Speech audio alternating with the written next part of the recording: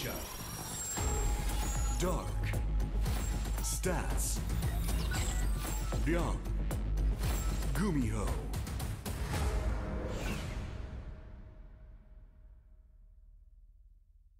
And we're back. We're ready for our final match here in Group C to decide who moves on into the round of 8 and who gets knocked out.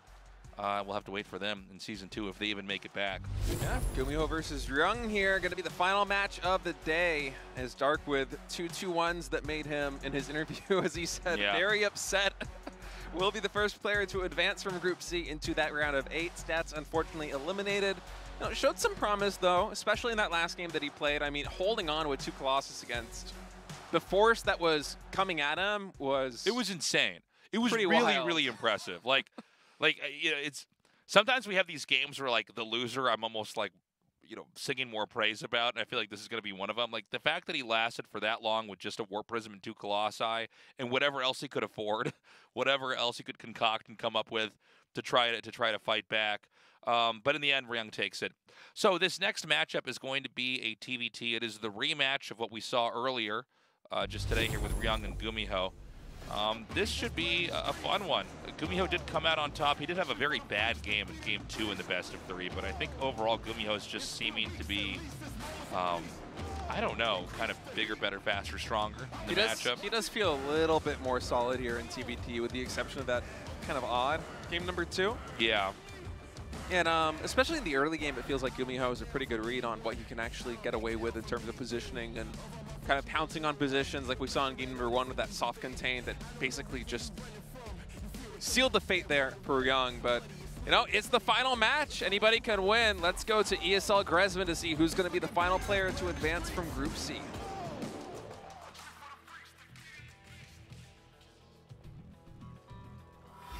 On-site gaming. Ryung.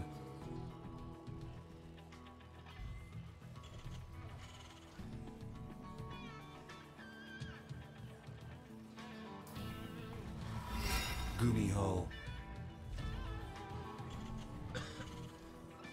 All right, still in his purple city. Playing from on top of a building. So let's see how Ryung plays this time around. It did just seem like GuMiho had a better handle on the matchup, a little bit more active, a little bit, especially in the last game, just able to kind of outgrow him. We did have a lot of little pushes on 2 bases, though. So it should be a fun early game here to watch these 2 guys duke it out and see what they're going to do. We've got 1 gas B in mind right now for GuMiho, where Ryung is now taking 2. So this game should take a little bit of a different direction. We're probably going to see the command center come down right away for GuMiho, and Ryung's going to try to do something. We'll see what that is. Could be like a 1-1-1 or something like that. Yeah, I'm curious to see what Ryung's game plan is here. For GuMiho, it seems like it's just going to be a Reaper expand, I would guess. As SCV Scout coming in. GuMiho, I'm trying to think back to the first series. He almost never SCV Scouted, did he? Pretty sure it's mostly just been Ryung this series, if I'm not mistaken. Yeah, I think you might be right about that. So this is SCV's going to come in here and see exactly what's going on. Yeah. Confirms it's just 1 gas, both players producing a Reaper, and Ryung going to throw it on the factory. So probably will be that 1-1-1. We were talking about GuMiho going to be doing the same thing, but with a faster command center, so he'll be throwing out that 2nd gas now. Yeah, and so this means that it will be GuMiho on the receiving end of something. We're going to see exactly what that strategy is. There's actually a lot of different things you can do in TVT early on, so I try to not call it too early because, you know, you never really know what they're going to be coming up with here. Looks like this first SCV is going to come over here and get scouted. The Reaper is going to be able to kind of, I guess, escort it across. And so now we've got that command center starting a little bit later here for Ryung, but I kind of like GuMiho's position better because I don't really feel like he's going to take too much damage or have to deal with too much right now. I mean, it's a reactor making in a Hellion. Then there's no starport made, so it's not a 1-1-1 yet. It's just a 2 builds where they're going to expand, but one just seems to kind of activate much quicker than the other. Yeah, I'm liking GuMiho's position a little bit more too. We'll see if Ryung is able to get anything done, though, with 2 Reapers and a Hellion. GuMiho waiting for those first few units to pop out of that barracks. As actually, no, going for an add-on. So wait a second. This could be pretty bad for GuMiho, as those 2 Hellions only just now popping. Ryung, though, not going to test it. He's going to fall back. Yeah, and we're in a situation where it looks like GuMiho wants to try to take the initiative. He is going to be getting Hellions in pairs. Ryung is actually the first to get the Cyclone. That's about halfway done. I was a little worried there for a moment that Ryung might be able to pick off 1 or 2 SCVs with those Reapers before the Hellions got out, but I guess not knowing exactly what their timing is. Well, that could be like the worst case scenario, right, is you lose like the SCV that's making the command center, and then like, you know, they're just outside your base doing damage, just delaying stuff. But it seems like we should have a setup pretty soon here for GuMiho to try to push out. I think he wants to wait for that Raven. It's pretty common to basically get that Raven out and then like see if you can't run up and just disable some stuff and maybe take a explosive fight right at the start. Yeah, it's such a versus whole unit, especially with the armor shredding and these early engagements being so impactful, and you know the reduced cost and auto turrets. I mean, just so well rounded, especially in TVT. So we have a third command center now coming in for Ryung.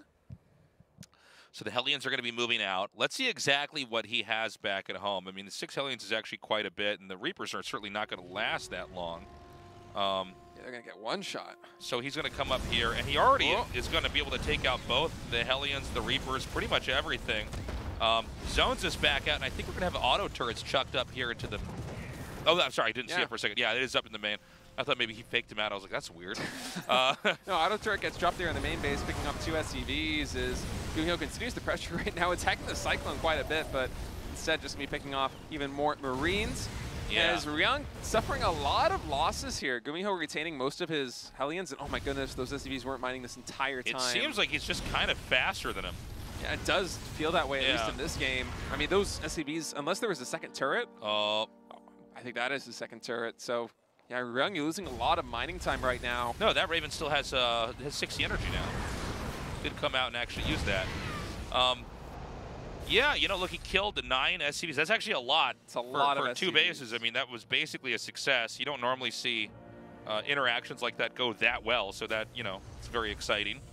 And keep in mind that GuMiho also had the faster expansion, so there's already a little bit of an economic lead for him. So to compound that now with this harassment, he's in a very good position. Couple that with a low ground 3rd CC to the high ground CC of Ryung, and I'm really liking GuMiho's spot here. Now adding in 2 more engineering bays, adding in some more barracks as well, getting his Vikings, just filling out his tech tree.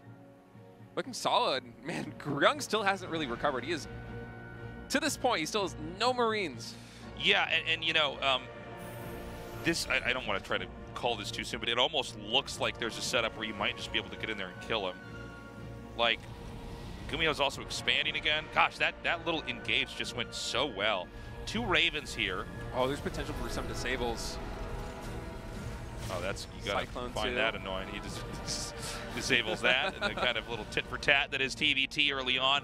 This Raven's gonna swoop in once more and cause, you know, more interruptions here with this auto turret coming down here. Picks off another 2 SCVs. And, you know, it's these little paper cuts that are slowly piling up. That, you know, truly are going to start to, you know, pull down the entire situation here for Ryung. I mean, we still have a 10-worker lead. We have more barracks finishing over here. We have the 3rd command center landed. Obviously, for GuMiho, Ryung has done that as well, but I'm just worried that another attack could come in here and this could be a problem. A lot of auto turrets getting thrown down.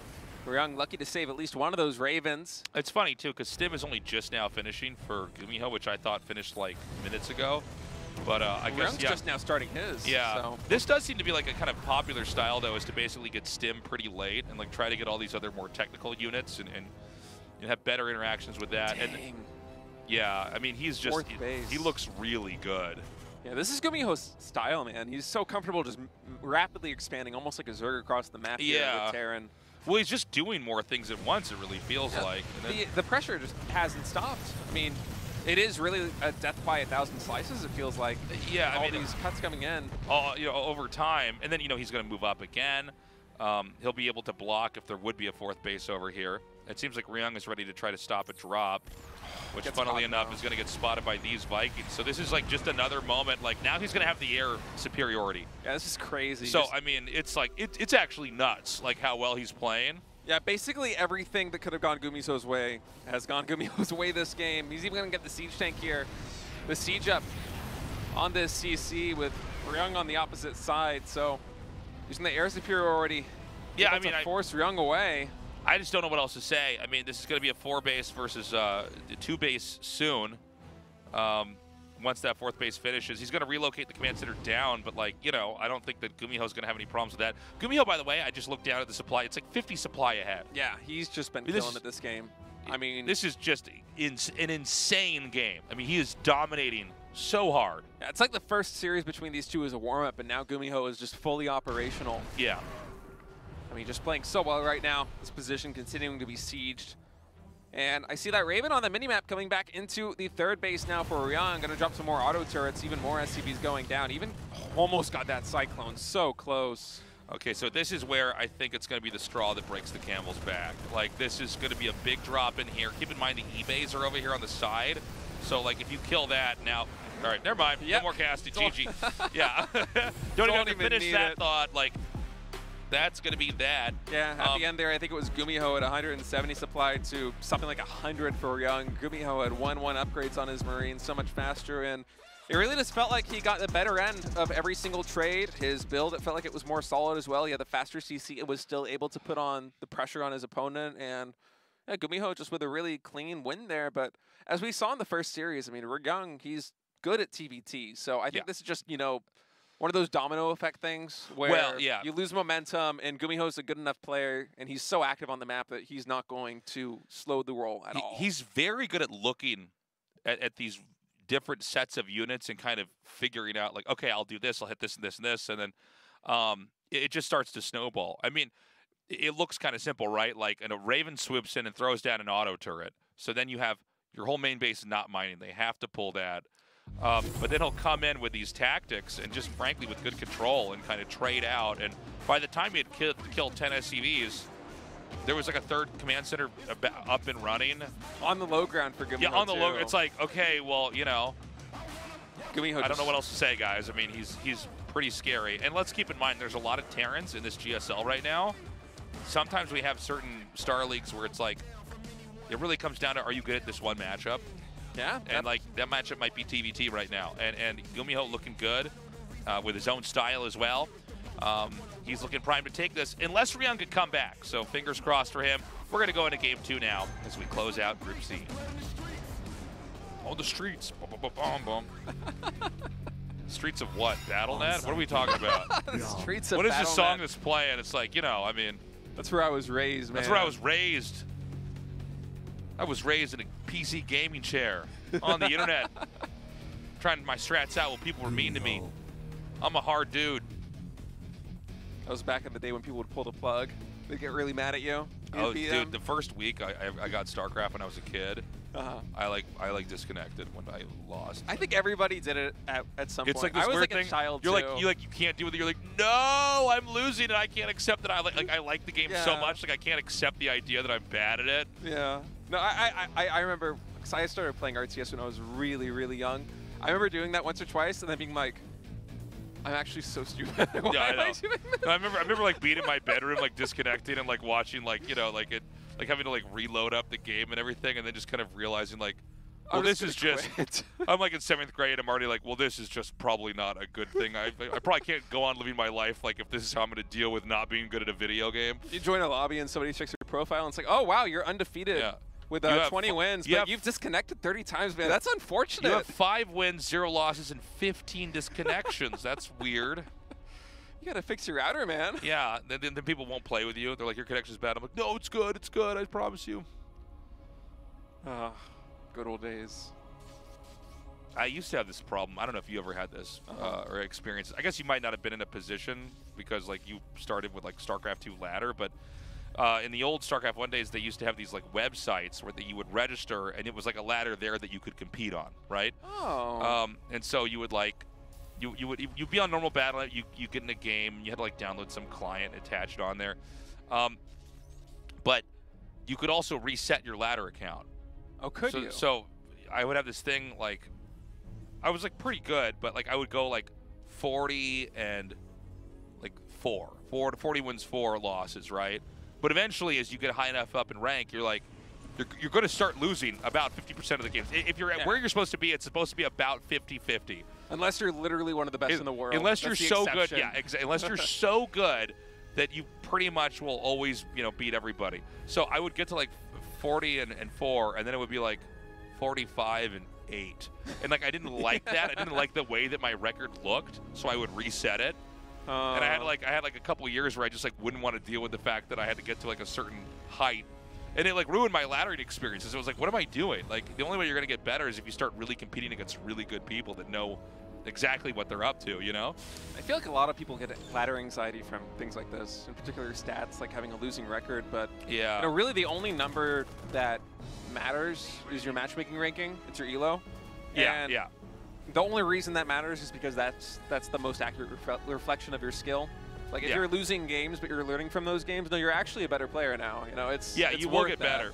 And I know it can feel glorious to be like, wow, like there's this guy on ladder and he's like 100 wins and 9 losses, but the only way you're going to get to ever be that guy is to be the guy that has like 200 wins and 220 losses on ladder, You gotta lose to learn. Yep. All right, so both players going through fast expansions. GuMiho a little bit quicker than Ryung. Ryung opting for a faster factory. And I'm curious if this game is going to size up like the last one. It is a different build that's coming out here for GuMiho. He is actually going to... He loves his command centers, man. Yeah, very cool to see. He has a medevac out as well. But they're both going to do it. Okay. Yeah, they're both greedy Gabriels, after all. Greedy Gabriels? You're a greedy Gabriel, man.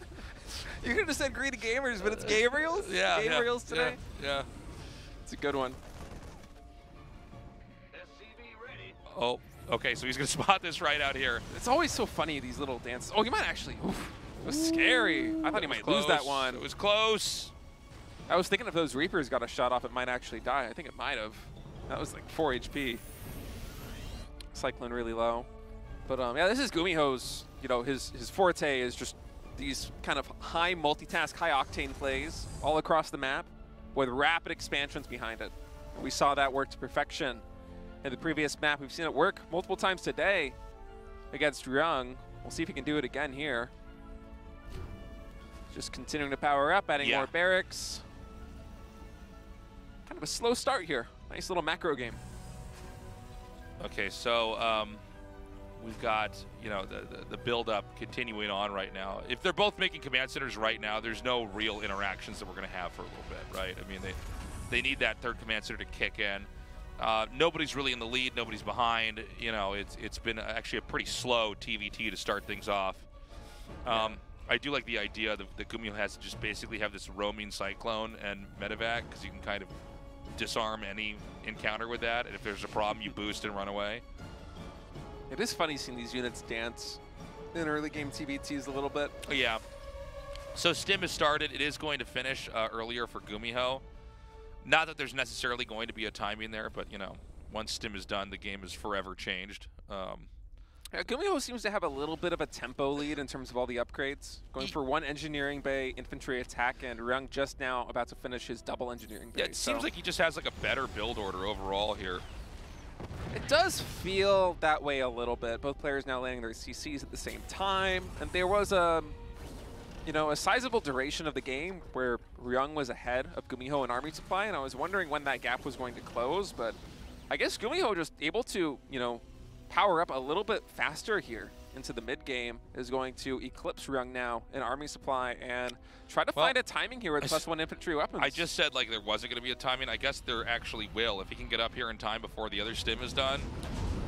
Ooh, no Ravens here for GuMiho, so this is going to be a ballsy play coming around the edge of the map into the main base. He's going to try and get in before any possible disables can come in on those medevacs to get the scan in. Cyclone's going here. Able to attack that Raven a little bit, and this is wide open territory right here in the main base, and there are 2 siege tanks tasteless with a ton of Marines. I mean, infantry weapons about to complete. So many SCVs have already been killed. It's already up to 15, and it's going to get worse before they get out. Oh no, the engineering bays are going to go down. Dude. This might just be a killing blow. This game ends the same way the other game ended, with the engineering bays about to be killed off. I mean, this is wild. I think that Ryung should be able to clean this up. Oh, he gets out of it. He gets out. What? No disables coming in. He's just going to chill on that planet. He's under the planet. That's no moon. That's actually the Death Star of GuMiho out there.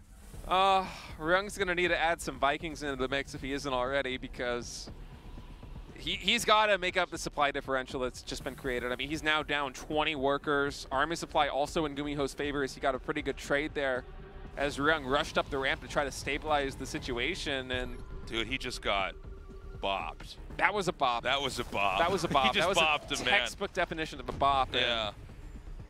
All right, GuMiho posturing in front of the natural expansion now of Ryung. Trying to get into good position. Going to siege in, or siege and stim in here to the natural expansion. Picks off a siege tank going for he sees more engineering bays. Deja vu. Instead opts to fight these Marines. He will trade out. That trade slightly in Ryung's favor. And I mean, the supplies, if those medevacs do get cleaned up, are going to go, oh my goodness. I mean, that's bad. That's more than half of Ryung's tanks. And during this, he's able to drop at the main base too. Pack These tanks are going to siege. Yep, I think GuMiho is about to book his ticket to the round of 8. GuMiho, your table at the round of 8 is over here. Yeah, I mean, that was... Dude, he just owned him. Yeah, that was insane. That was a dominating 2-0. That was crazy. Was a big change from the first series. I don't know what happened between that first series and now, but GuMiho feeling very confident, just playing out of his mind and able to take one of the cleaner 2-0s that we've had so far here in the GSL Code S. It's great series. GuMiho clearly worthy of going on to the round of 8. I said it before, but I'll say it again. There's a lot of Terrans in this GSL right now. TVT may be the most important matchup if you're going to become a GSL champion. Yeah, it could be. He looked very good. No disrespect to Ryung, but GuMiho was way better. He had one weird game where he lost to Ryung, and like, okay, whatever, we can forgive that, especially when we see a performance like this. So we're going to be going into the interview in a second here, but wow, definitely keep your eyes on this guy. Yeah. Going forward, I would love to see him face off against Morrow. What a performance there from GuMiho. And you know that he has extra builds in TVZ too. He has all these quirky little mech things that he can do that he didn't get to show off today against Dark. So all of those are also going to be, you know, in the cards there for him. As sure. Let's go into the interview. Congratulations, GuMiho. He says thank you. 선수. 감사합니다. Oh, hold on, he didn't hear it. Congratulations. I can hear you now. Thank you. 소감 한번 들어봐야겠죠? So you made it to the quarterfinals. How do you feel?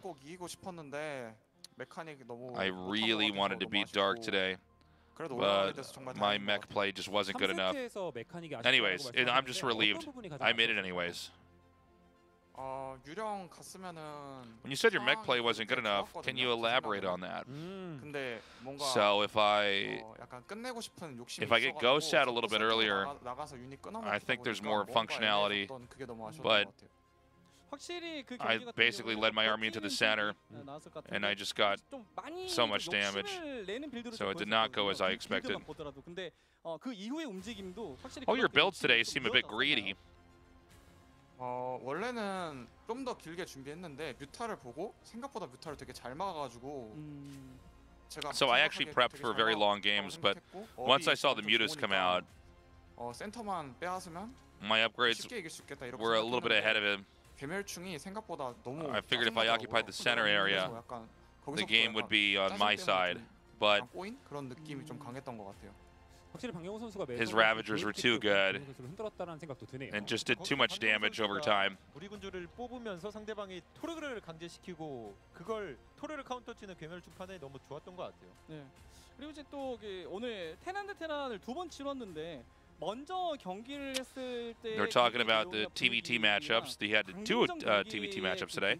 분위기를 비교해 보면 너무 다르거든요. So the 좀 태태전 경기를 다시 치러왔을 때 그 중간에 뭔가 the first TVT match style and then the second TVT best of 3 match style were very different.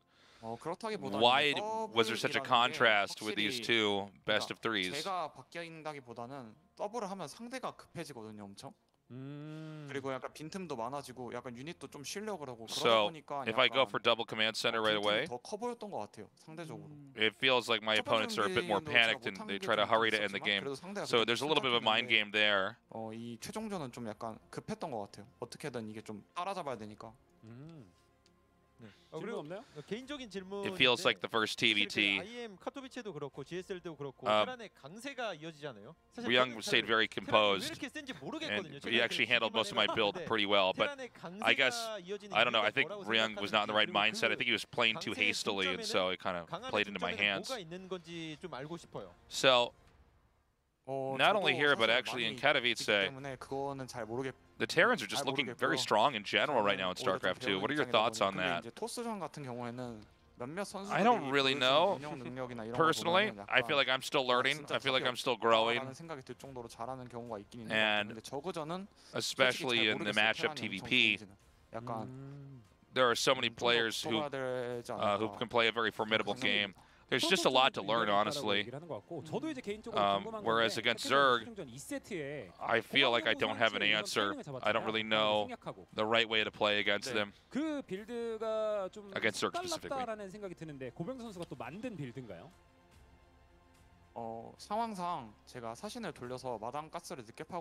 Let's talk about that build that you used today.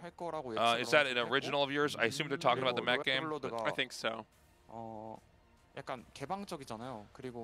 thought my opponent would go for a triple base opening. So if I show Medivacs right away. Okay, maybe this is the game. I don't know what game they're talking about. No, I'm not sure either. They're talking about Medivac. It must be the TVT. I don't. Sorry, guys. This one's lost on us. You made it to the quarterfinals. Oh, he's saying his goal is to make it to the offline match. He wants to see his fans in person and play in front of an audience. So he's going to do his best to see his fans. And that should remind you at home, yes, you. Someone just trembled in their computer chair. You can come to our studio only on the final day. So the round of 4 and the finals are all in one day. Come down. You don't want to miss it. That should you can see the players. Day. You can see us, the cast. You can be like, wow, they're real people just like me. Yeah, it's going to be fun.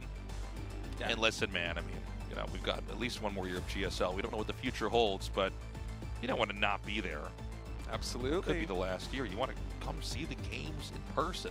Absolutely. And cheer for the gamers. I mean, the GSL studio is so great, too. Once it's, you know, sick, fully occupied, the games having all the players right there, the camera crews and everything. I mean, it's GSL production over the decade plus that it's been going on. It's just most storied esports top notch, man. So Group D is just around the corner. That's going to be at 6:30 p.m. KST Thursday. Creator, Innovation, Classic, and Bunny. No Zergs allowed. Get them out. No more bugs. 2 out of the 3 Zergs already in the round of 16 advancing. It's going to be Independence Day, the movie. It's the humans and the Protoss fighting. I'm worried, though, Tasteless. I'm worried about our boys, Creator and Classic, because Bunny, quietly just one of the best Terran players in the world. Innovation beginning his comeback now here in the GSL. That's going to be another tough day for Protoss, and so far we have 4 Terrans, 2 Zergs in the top 8. No Protoss just yet. 2 of these players you see on your screen right now will join them. I hope we get at least 1 Protoss. I would like some parity in the round of 8. Please. We'll see. I'll tell you what I want. I want only Terrans in the Final 4. How does that sound? GuMiho would be happy. So you want it to be like kind of balanced. That's okay. I kind of see why that would be fun, but don't you think it'd be better if it was just only Terrans? Yeah, that's a good point, actually, yeah. And people look at this and are like, what is this, like a futuristic war game on Earth? And it's like, yes. That's exactly it.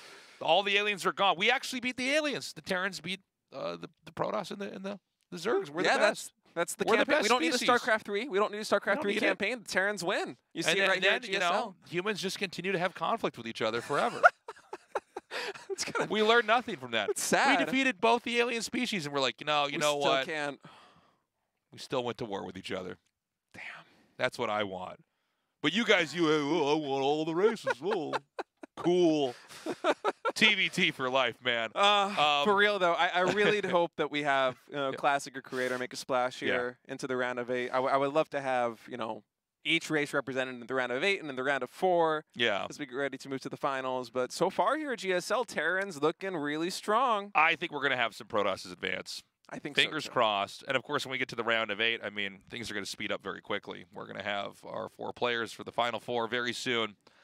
So do join us for next week for that. And, again, the finals, Thursday, same time, same place. So, yeah. As a reminder, if you want to support the GSL, there's a Patreon for it. And all that money, minus the small cut Patreon takes, goes to the prize pool. Yeah, all the proceeds from Patreon straight into the prize pool. So you are directly supporting the players, supporting your favorite esport, supporting the GSL. It's a good way to do it. And you get replay packs too. I mean, Yeah. it's a $10 tier. You got replay packs. Yeah, That's check a the tiers good out. deal. See what you can afford. Do the right thing. Absolutely. Good job today, State. This was a fun cast. It was a You've been fun doing one. You've had some big shoes to fill. You've done a very good job. Thank you. It's been an excellent GSL so far. Shoes are gigantic, man. I'm never going to fill them. Actually, Arto's probably had very small shoes. He has little size 6 shoes you got to fill. All right, guys, that's all the time we have. We love you. We'll see you in 2 days. Bye-bye.